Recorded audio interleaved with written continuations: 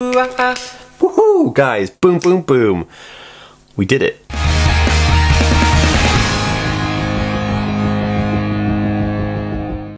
Guys, welcome back to the AspieWorld. My name is Dan. I have autism, ADHD, OCD and dyslexia. I make weekly videos all about this type of content, so if you're new around here and you'd like to learn more about those subjects, make sure to hit the subscribe button by clicking the notification bell down below. And if you're watching on Facebook and Instagram, make sure to follow this page for daily videos. Also, I do videos on TikTok. Hit me up in there, YOLO fam. What up?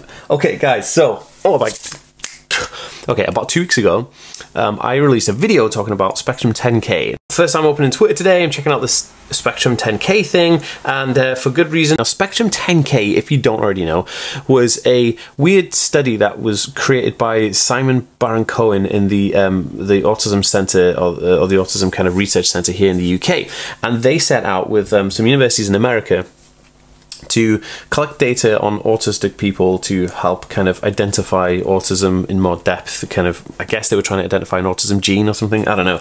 Anyway, the weird creepiness about it, basically they said that they wanted to collect DNA samples from people. Like, this is weird enough, but they also partnered with a university in Los Angeles who was part of a eugenics program, and we all know about eugenics is basically like, you know, screening for different kind of challenges that your unborn child may have, and then giving you the option to terminate it, which is all a big, very ethical disaster.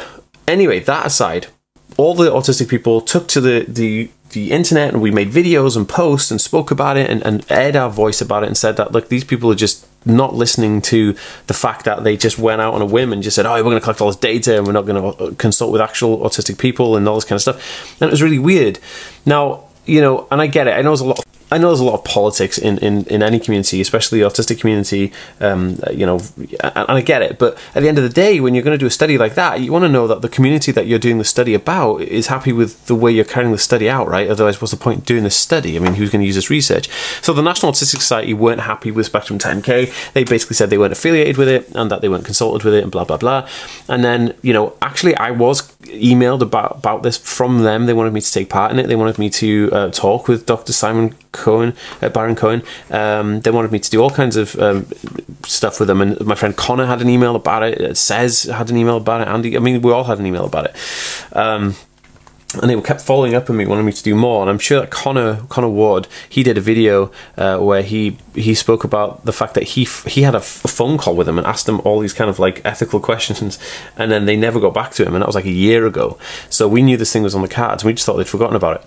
Anyway, up until that point, they were still going ahead with it, and we made all these videos, but within the last week, they said that they have paused the Spectrum 10K study because they want to consult with actually autistic people and have more of an in-depth view and do it properly rather than incorrectly. So they haven't really said that they're going to stop eugenics or anything like that, but they paused it at the moment, which is good.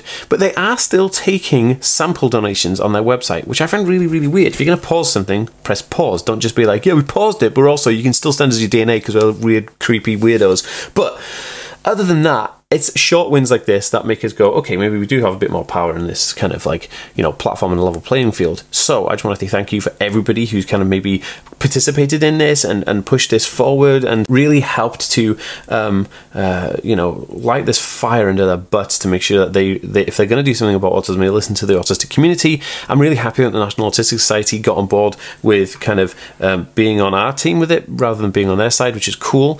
I know there's a lot of like kind of like medical bodies that would probably be on their side, which is really weird, but it really freaks me out that they want to collect DNA. So it's kind of like, I don't know, you know, I don't know. There's a lot going on. So let's see where this goes. I'm going to keep an eye on the Spectrum 10K stuff and do more videos like this on it. So basically, stay tuned. Make sure you're subscribed. Give it a thumbs up if you enjoyed the video. I'll see you in the next one. Sorry it was short, but I wanted to get this video out. All right, guys. Peace.